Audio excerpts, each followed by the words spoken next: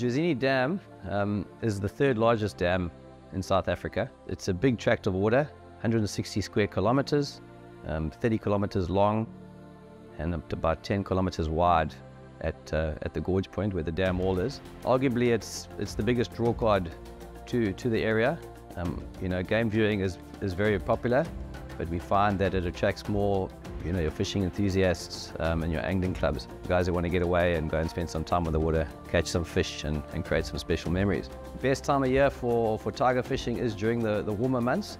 So the fish tend to come on bite from about September onwards to about April. But that's not to say you can't catch during the winter months, but that would be your peak time.